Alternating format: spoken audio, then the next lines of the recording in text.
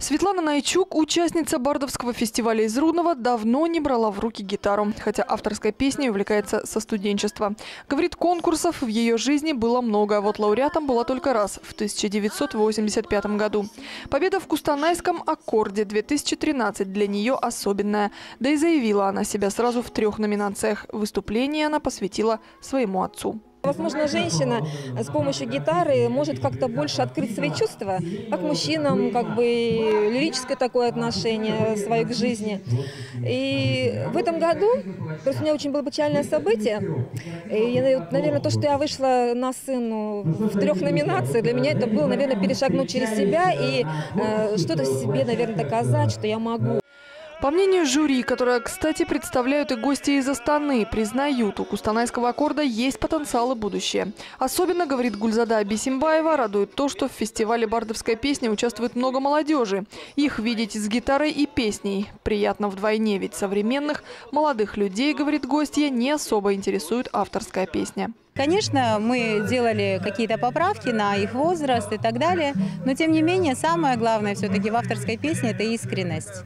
Искренность, любовь к слову и музыкальность. Если эти 3 качества присутствуют, я думаю, все будет хорошо. Я к микрофону встал, как образом. Нет, сегодня точно к образуре. Около 400 участников и 50 конкурсантов. 2 дня фестиваля в палатках и на сцене.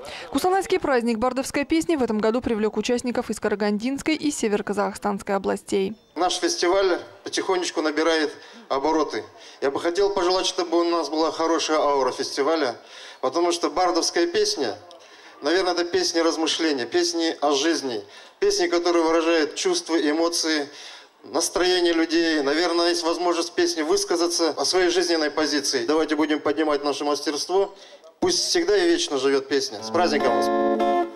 Тепловозным гудком ночь наполнится и перельется. Только рельсы стальным кипятильником будут пытаться согреть эту стужу. Фестиваль очень хороший, очень теплое впечатление, потому что, во-первых, он небольшой, а у небольших фестивалей есть душа. То есть быстро узнаешь участников, очень быстро с ними знакомишься, все становятся родными. На больших фестивалях такого нет. Очень приятное место, красивое. Ну и, конечно же, люди замечательные. Пока еще не знаю. Буквально через несколько минут Полина Тырина узнала о своей победе в Костанайском бардовском фестивале. Она стала обладательницей гран-при.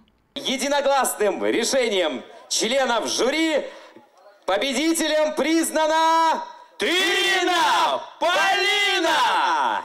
В завершении, после вручений и исполнений, глава области в окружении участников и гостей фестиваля исполнили песню Олега Митяева.